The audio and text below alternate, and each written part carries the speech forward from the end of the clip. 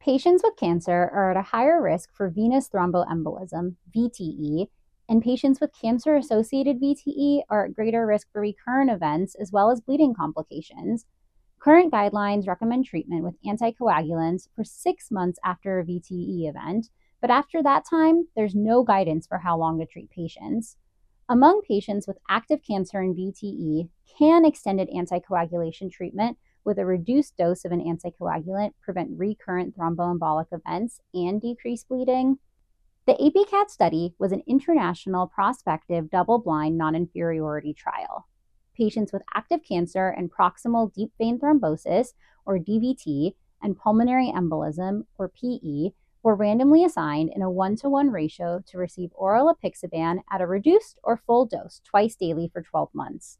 The primary outcome, assessed in a non-inferiority analysis, was centrally adjudicated fatal or non-fatal VTE.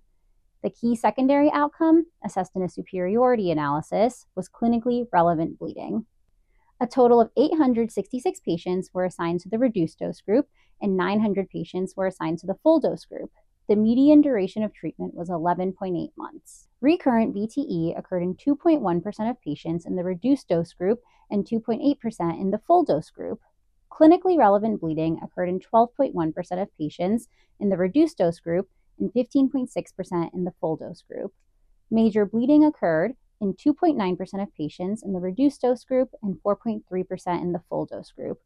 Mortality was 17.7% in the reduced dose group and 19.6% in the full dose group. The APCAT study showed that extended anticoagulation with reduced dose Apixaban was non-inferior to full dose Apixaban for the prevention of recurrent VTE in patients with active cancer and significantly reduced clinically relevant bleeding.